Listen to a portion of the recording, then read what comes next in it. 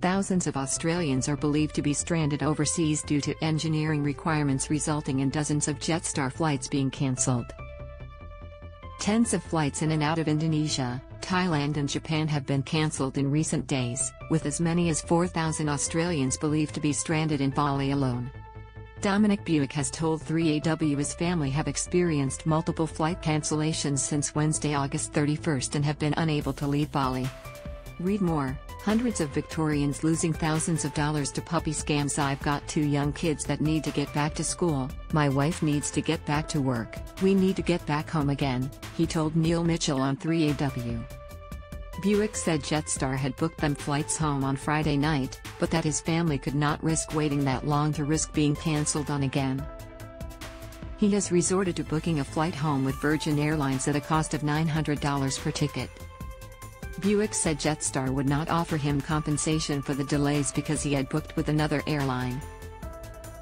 David van Tubberg was supposed to fly home to Melbourne from Bangkok yesterday but was told on Saturday night that his flight had been cancelled. The soonest flight that Jetstar had been able to offer him is on Friday night, 6 days after he was meant to return home.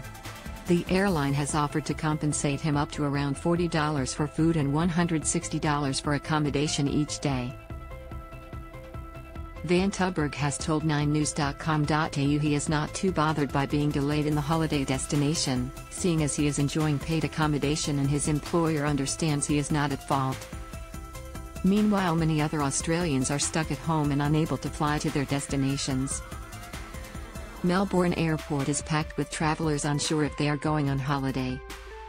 Many have taken to social media to complain their annual leave and holiday bookings are going to waste. Is our flight from Sydney to Bali on September 7th going to be cancelled, too? Who pays for the bookings we've made in Bali? One customer has posted on Twitter. Jetstar has said the delays are a result of engineering requirements. We sincerely apologize for the frustration and inconvenience this disruption has caused our customers, the airline said in a statement to 9 News.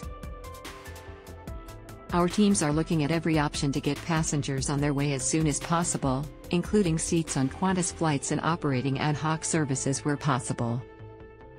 A flight credit or refund will also be made available to passengers who no longer wish to travel.